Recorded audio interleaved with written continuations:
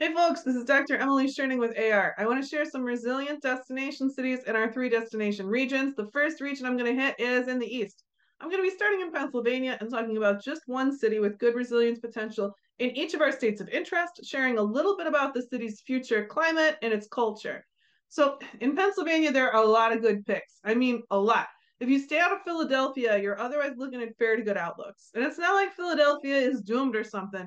I wouldn't be surprised if it doesn't experience growth from people leaving other major East Coast metros. Philadelphia is going to get super hot in the summer. The rest of the state is staying relatively cool. I mentioned Scranton in the Pennsylvania state level forecast, and I want to highlight the city again here. This is a nice sized city, about 75,000 people in the overall metro area, which let me show you this on the map. This is where Scranton is. It's in this place called the Wyoming Valley that you can see obviously is pretty desirable because it's been pretty filled in there, right? So Scranton is up towards the north side of it. We can see the interstate goes through. We can see that there are pretty big game preserves on other side of it. So that's useful for potential biodiversity bank, right? And if we talk about the change that they're going to experience, they've got pretty good, cool summer preservation amongst the best in the Wyoming Valley, as we talk about into the north side of that valley, and just slightly warmer winters, where you're marginal on the change in the plant hardiness zone. So it's a small enough jump in plant hardiness zone that there's some very good, rational, realistic hope there for the survival of mature plants. So there's a lot of practical reasons why Scranton looks good. It's got economic support from the rest of the Wyoming Valley. The real estate will probably be relatively higher because of the relatively cool climate in that large developed area. It's got good access, it's got good biodiversity reserves, but that's not why I'm highlighting the place. I know that this is dumb. I know I don't really talk like this much, but I've got a good feeling about this place. And I don't think it's just that I've heard the name a bunch of times. When I was doing the Pennsylvania forecast, kind of looking deep into the state level data for the state, just feel a pattern, and Scranton is just pinging for me. Let's say I'm both rationally and irrationally positive about the outlook for this city. And when I dug a little bit deeper into the cultural stuff, that kept me feeling good actually. In these city level videos, I want to talk about cultural danger factors a little because, like many of my fellow Americans, I don't want to live in a Nazi rich environment. So, out with like the ACLU, the Southern Poverty Law Center, Scranton looks okay. No big pings here. We're talking about a place where there are no active hate groups documented in the city, variety of healthy looking religious minority communities. I think that there's signs here that this is not only a great climate destination, but a pretty welcoming destination. In a legal context, the Middle District, which is their U.S. Attorney's Office that overlays Scranton, one of the first to participate in the United Against Hate initiative. This is not a utopia type area, but this is an area that's very interested in fighting systemic discrimination, bringing us into a future that is going to have opportunities for all Americans. It's good. Let's head up to New York. The New York forecast is really interesting. If you're interested in this part of the world, inland New York is going to have the most diversity of change of any state in the US, where some places like Buffalo are going to just transform massive changes to winter and summer temperatures and precipitation trends. And other places are going to be like basically unchanged, like upstate New York, basically unchanged. I'm going to highlight a place with relatively low levels of change, pretty mild change, which is in the Mohawk Valley. We're going to be talking about two cities here, Utica and Rome, that close together in the Mohawk Valley. Those are your two major population centers. The whole Mohawk Valley is very interesting. These cities, and particularly Utica, I wanted to highlight because people say mean things about them all the time in this sort of generalized ragging on. That reminds me a lot of how people in the Chicago area rag on the entire state of Iowa, which makes me think that maybe you guys are as cool as we are in Iowa, which I say very lovingly. The climate outlook there is really nice. You're talking about a shift towards zone 6 from zone 5, but you're on the edge of the zone 5 boundary. You're talking about a couple more weeks over 86 in the summer, but not bad. Pretty good, cool summer preservation. And you're talking about being just south of that new zone 5 boundary, just south of an extremely large, low population density, incredibly stable climatic zone there in upstate New York.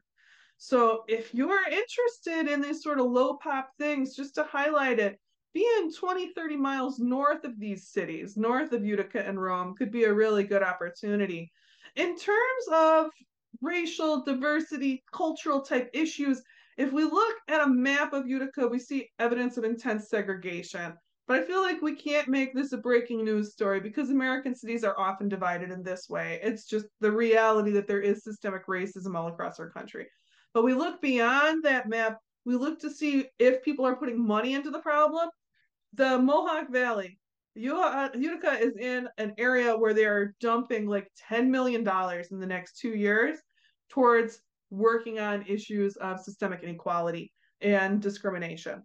And seeing that kind of investment in this precious area, the Mohawk Valley is precious. If you look at the inland New York forecast, it is the obvious place where you'll be able to exchange a tremendous diversity of goods from the many emerging microclimates in New York State.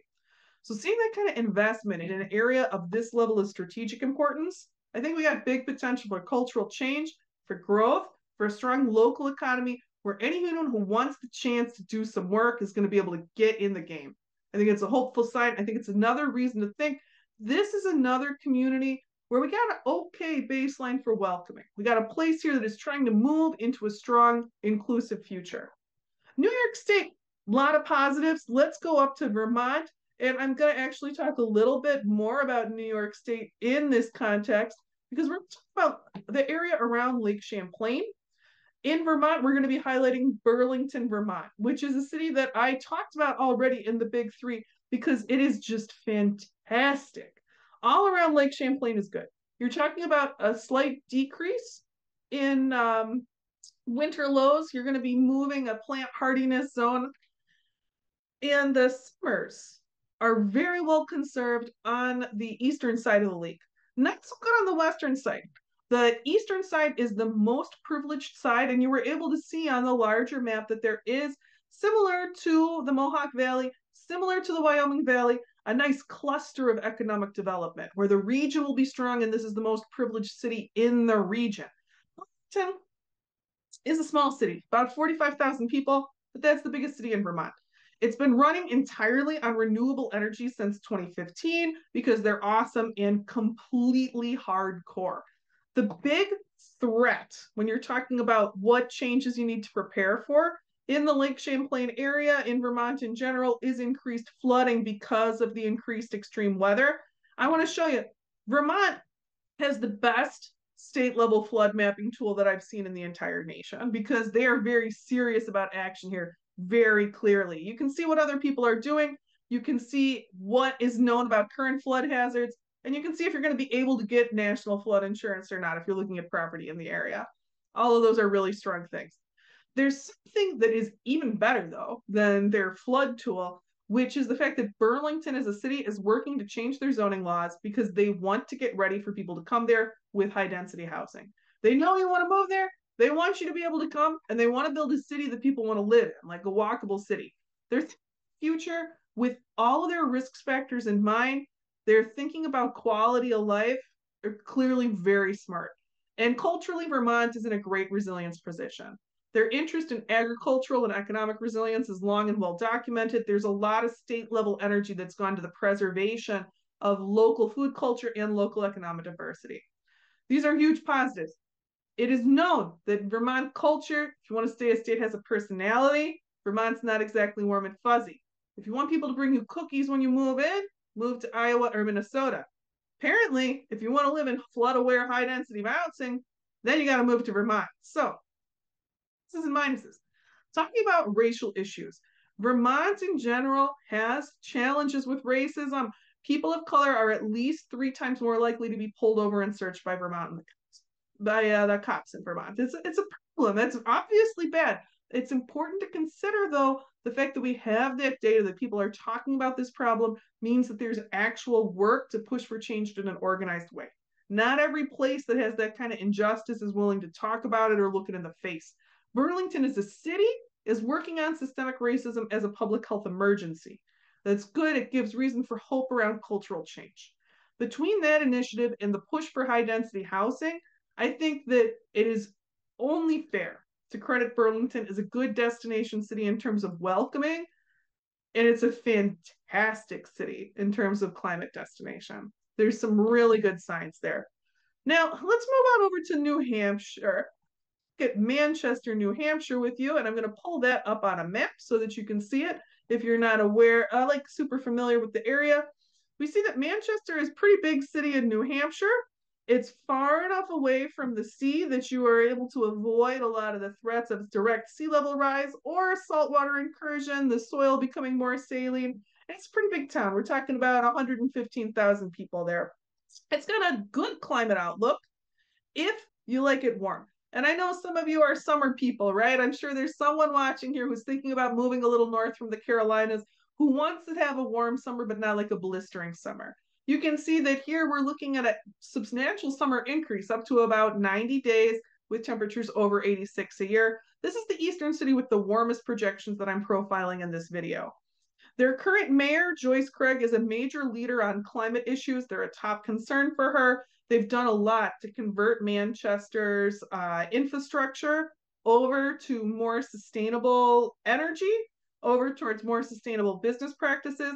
And it's clear that sustainability is a big deal. Their business center is focusing on sustainability right now. Like, it's cool to be engaged in green work. And there are other things about the city that are cool too. I mean, their art museum is really good. However, I feel like when we're talking about cultural issues in New Hampshire, we need to take a look at the hate map.